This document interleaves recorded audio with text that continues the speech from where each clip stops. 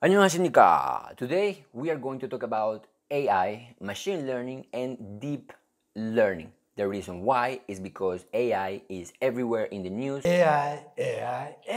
The government loves to put money on AI projects.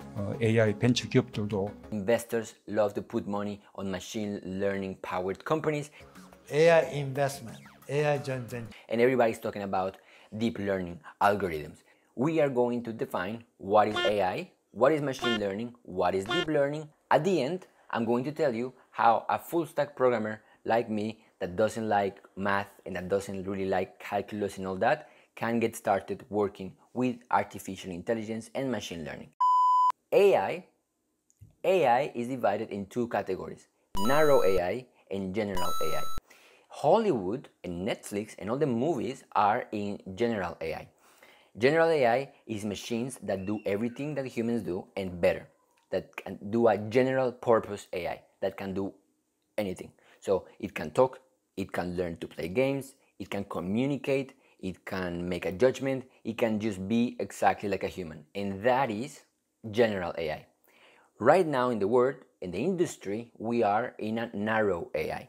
Narrow AI are machines that can only do one thing and one thing very well, where the focus of the machine is narrow. The applications are narrow. The machine can do one thing well and one thing only. An example of narrow AI would be, for example, the Facebook AI at finding out faces in photos. But that's it. This AI is not able to learn how to find out dogs in photos because it's narrow. It's narrow AI. It can only do one thing well and one thing only. That's where we are right now.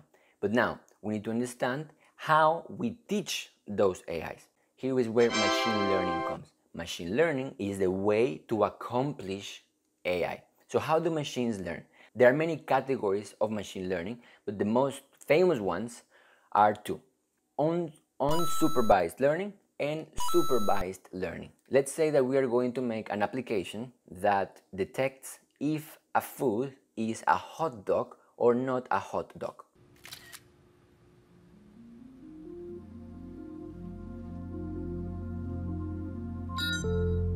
If we did it in a supervised way, what we will do is that we will label what a hot dog is. Okay, a hot dog is a sausage.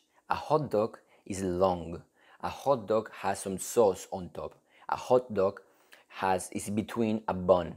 That is a label. We're going to label what a hot dog is. We're going to tell the machine what a hot dog is, all right?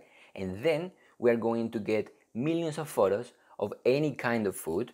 We're going to put that into the machine, and the machine, based in our labels, the machine is going to say, okay, this photo has 60% chance of being a hot dog. So the machine is not thinking, the machine is just telling us in a probability way with statistics and mathematics, it's just telling us this has 95% chance of being a hot dog based on the labels that the humans gave to the machine.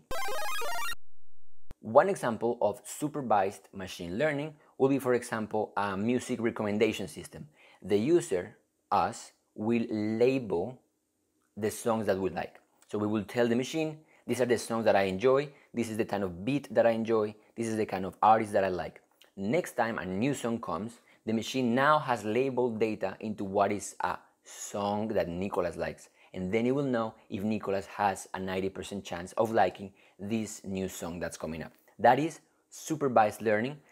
Humans label the data. Now, in unsupervised learning, the humans do not label the data. So for example, to do this hot dog app, what we are going to do is that we are going to give to the machine millions of photos of only hot dogs. We're going to give that to the machine. We're not going to give the machine any labels, and we are going to let the machine by itself figure out a label that makes a hot dog. So we're not going to tell any description of a hot dog. We're just going to give the machine a lot of hot dog photos, and the machine will figure out by itself after a lot of time and a lot of processing power and a lot of data. All right?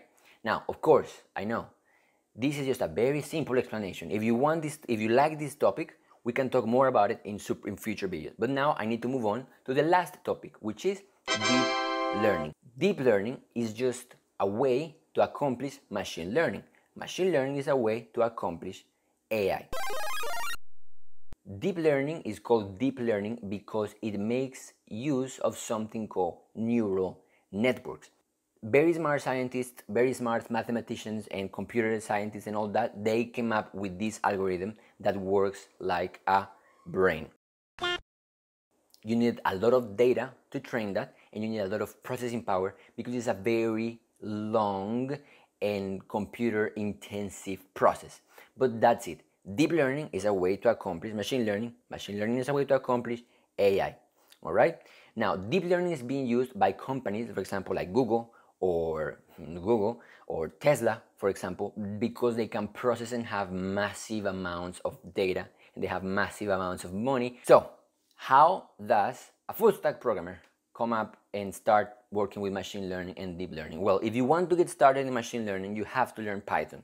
That is like the best way to get started. If you know Python, then you can move on and look into something called TensorFlow. Thankfully, you don't have to do all these things by yourself, manually. You don't have to create the neural networks by yourself. The community has already built tons and tons of things. The most popular framework for artificial intelligence is called TensorFlow. TensorFlow is on JavaScript and Python. So those two languages are super easy to get started with, and you can get started tomorrow if you wanted to. Also, there is this thing called Brain.js.